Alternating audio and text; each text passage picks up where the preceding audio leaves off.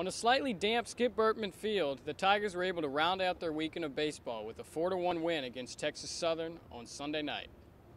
LSU coach Paul Mainieri had some thoughts on his team's performance and freshman Jake Fraley's 3-run homer in the fourth inning. You know, we just didn't have a great offensive night, but hey, how about Jake Fraley coming through with the big 3-run blast? Oh, it's huge, especially in Coach Mainieri's eye, because he wants to see you when there's runners in scoring position. He wants to see you knock them in. But, you know, him having the trust in me to be able to put me out there in those situations, it's all huge. Jared Poche got his second win of the season and explains how the Tigers' bullpen will be important in their first top 30 matchup against Louisiana-Lafayette on Tuesday night.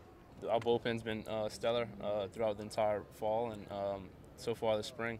Lafayette's they were good last year, and I think last year they led the team, the nation in home runs. So I mean, we have a veteran guy, Cody, coming in. I think he shut him down last year, so hopefully he can do the same thing this year.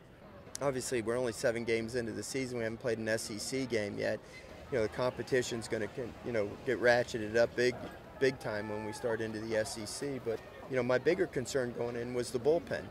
But our bullpen is what's really shined for me. You know, especially those 3 guys at the end, but several other guys as well. So you know, I'm starting to get more and more confident that we're going to be able to finish games off. From Alex Buck Stadium, I'm Taylor Curet, Tiger TV Sports.